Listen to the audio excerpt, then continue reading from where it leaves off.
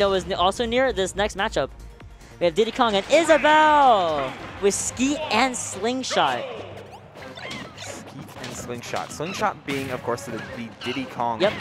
It's, for much of the previous game, we were focused on neutral into punish game, like going, watching bars be the aggressor and watching Dill be strong on the crackback. But this game is going to have significantly less of that, because these two characters, as much as Isabelle does get a short end of the stick a lot of the times, these two play a very slow-paced game. We're going to be watching SlingShot take their time, and we're watching Skeet try and set up a zone, as we're already seeing the gyroid was on the platform, but now has since disappeared. And now we have gyroid over on the ledge, using the fishing rod kind of as a bait, picking up the banana. Now this is something that Diddy mains do not want on their on them. Their banana gone, and that Ausnatter is getting a lot of percentage on SlingShot. And Skeet is doing an amazing job at, again, banana is active in Skeet's pocket. I don't think he's gonna let SlingShot get it back at all. So now SlingShot has to completely change up his game and get the up smash with the gyroid. Oh my god. Yeah, not only was that an up smash out of shield, but by standing on the gyroid, there was no defense that SlingShot could produce, even while only approaching with a down tilt, which is not usually seen as super committal. Skeet holding on to center stage and trying to hold on to this lead as much as possible. Landing on Diddy isn't always the greatest, but this is a Diddy without banana available. Without banana available at all, unless they're able to take this stock. Yeah, once they take this stock, SlingShot will be able to get banana back, but I think now. Oh, that missed. What? Hello? No, there's no way. So she crashed under. She crashed under. Her crouch literally made her not get hit by up tilt. That's so funny, actually. She just did not see it. She was just she like, ducked no, her head and was like, nope, there's nothing here. I'm gonna move out of your way real fast. I'm just gardening. I'm literally playing Animal Crossing right now. Okay, there's the back forward air, excuse me. Banana is finally back for SlingShot. Hopefully he's able to use a lot of the banana setups that we saw earlier. Oh, that gyro is gonna really be interrupting a lot of his oh, you're funny.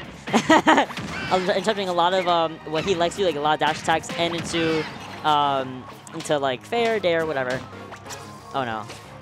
Yeah, great timing on that fishing rod. But they couldn't get a punish off of it because the gyroid was still there. And Diddy having a surprisingly, SlingShot having a surprisingly hard time removing the gyroid, since it takes 2 down tilts in order for it to explode, which is just time you don't have in most sets, especially at this way, yeah. Yeah, and in this mid range, like it takes a long time, or you commit to a forward tilt there and get properly punished for your stock. SlingShot having a very tough time playing this grounded game plan when Skeet is just controlling the floor. This is definitely a matchup check right now. Having to deal with Isabelle as a Diddy does not sound fun the slightest. Now, have you seen SlingShot take out banana ever since Skeet took that away from him? No. And that's a very smart play of his. Now he's basically had to adapt his entire playstyle into having no banana. He can only use the peanut gun and if he wants to, his missiles. Or his jetpack missile thing. Yeah, still in a pretty solid spot, only 49%, though you do have to worry about some of these traps that Skeet's been putting out the DI in, able to catch with an up air of their own, and plenty of these fishing rods. SlingShot finally realizing they need to have banana pulled in this comeback if they're going to make a comeback in a situation like this. Dash attack after dash attack, but not finding the follow-up. And still surviving off of the gyroid, being very, very careful as Skeet tries to pressure this corner, though it is very hard against Monkey Flip. Sling's shield was getting so low there, and was very dangerous had he dropped it for that for the fishing rod to get caught in that. But you know what? This might be Skeet's game if SlingShot is not able to get any of the banana combos he's really used to getting, and that gyroid might. Oh, I'm actually surprised it didn't actually activate right there. Okay, my fault. Oh, an important interaction that we may see come much more often. That banana, the monkey flip grab, allowing immunity from the gyroid, because you're not touching the ground, you're touching the dog. Fastball air dodge. Skeet having a hard time finding this stock here. SlingShot continues to play evasive. Will this do it? No, it won't. Proper DI on Skeet's part, or on SlingShot's part, and not going for the grab either was Skeet, though this is no jump on SlingShot. Oh, but the jetpack actually saved him from the gyroid, but he's at 195%. Anything, if you get up air, up tilted, up thrown, there's no way. There's no way. Oh my God, you're crazy. They haven't laughed about it. Feel like that's crazy. It feels like all of the gears clicked at the very end. It really did. No, right Skeet here. realizing that He was like, super screw it. deep back air. Darn. Aw, shucks. Aw, shucks. Try it again next time. Oh. I wish that I could actually like just move the whole camera, like the game camera, down to see actually what happened there. Yeah, that little fist pump as well, and laughing it off. Yeah, at the end of the day, it was a tight set. A tight game one. Yeah. At the end of the day, laughing it off, it is a game. And funny shenanigans happen. Like we saw with Isabelle crouching and missing up to or up smash. Like, up smash, yeah. Like, yo, you're funny. You're hilarious. I feel like this is a really indicative of just how Diddy Kong functions in the metagame and why they're not seen as that top-tier threat, because they have such an amazing matchup spread.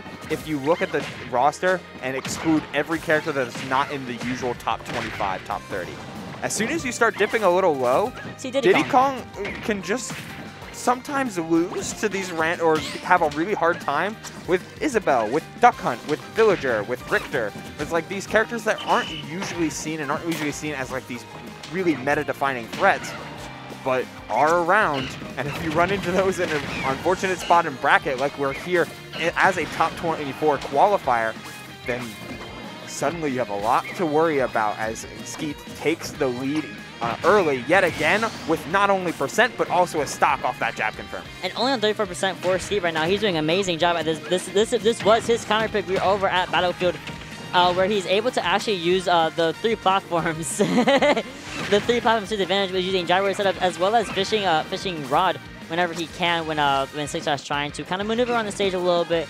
And now we all know that SlingShot has a very, very smart with his banana placement, or will be taken away from him so quickly like a candy from a baby. Yeah, which he is, actually. Oh, going for the 4th throw, though, not pocketing the banana and didn't realize that Diddy dropped it. I like that SlingShot is keeping the edge guards that won them the game. They're keeping those close to the chest. Yep. They don't want to let Skeet get used to his edge guard timings, so they'll play at this deficit. They'll take it slow, because at the end of the day, they know they can survive for so long, and they know they're able to punish that pocket extremely hard, not letting Skeet get their hands on this banana for free. Yeah, and as he shouldn't, that banana is so detrimental to Diddy in general. So being able to make sure that his banana does not get pocketed is so important in this matchup. But you know what? You know, it's also important getting a great percentage on Skeet and making it pretty much an even game again. And you know what? I'm loving that he's using not banana as often. You know, he's really showcasing Diddy's raw fundamentals as a character rather than having to rely on tripping your opponent up. And now the nut has been secured and released. Yo, Isabelle got an arm on her. That was a hell of a toss. Yo, she's whacking you with like with the stop sign, a umbrella. She definitely got arms to throw around. Oh my lord. We'll see what happens in this ledge trap. Good reaction on SlingShot's part to see the nair and punish accordingly. Oh, missing a down air afterwards, but this is a down tilt into the up smash, keeping it consistent, and SlingShot winds their way back into an advantageous position. We'll just see how long they're able to hold it by playing around these platforms. Missing the grab. You really need to take this stock here if you're Skeet, but SlingShot with the early option to avoid the setup, because Skeet was in the middle of setting them up. And he rolled in right past the gyro, right past Skeet. Said, "I'm gonna just scoot on by and dash attack, and I'm gonna just do a lot of stuff and do a good amount of 30% on Skeet. 30% great on his name. And if he keeps his percentage, you know, honestly, this would be a complete difference from game 1, of course, up until the end of game 1, where Skeet had a great lead on Sling. And Sling has pretty much turned it around using a lot of what Diddy is known for, using a lot of the you know, up air, up tilt, and up smashes that Diddy's able to really just capitalize on for a lot of his opponents. And right now, we're seeing the back air into banana, into dare on the top platform, not gonna be with the up smash. Oh my god, I can't even talk. They're going so fast for now. Up smash on the monkey flip kick and a proper punish. SlingShot just getting a little too overzealous. That's some good damage, 35%. Nothing to sneeze at, though. Skeet gonna need a little bit more off of that. Really need to force SlingShot into the air in order to find Isabelle's most prominent combo starter, that being the up tilt, is where she finds most of their damage. Skeet unable to get SlingShot off of the ground for a very long period of time, and that banana the timing mix-up on the banana toss really let SlingShot turn a set that was extremely close, neck and neck, to watching Skeet's eyes follow the yellow peel, and the monkey would come in behind and deliver a massive punish. That's all he needed, honestly. He was saving his banana for something that he knew that was basically true. Like, he knew that if he had done the banana into that shot, he was going to get that stock for himself. And thankfully, he didn't have to waste banana too often, because as we did see, Isabelle was just going to take it. And actually, Skeet did a few times overestimate when SlingShot was going to throw the banana. And he actually like tried grabbing it too early or too late. And the timing mix-up on that as well is super good and was clearly beneficial for SlingShot.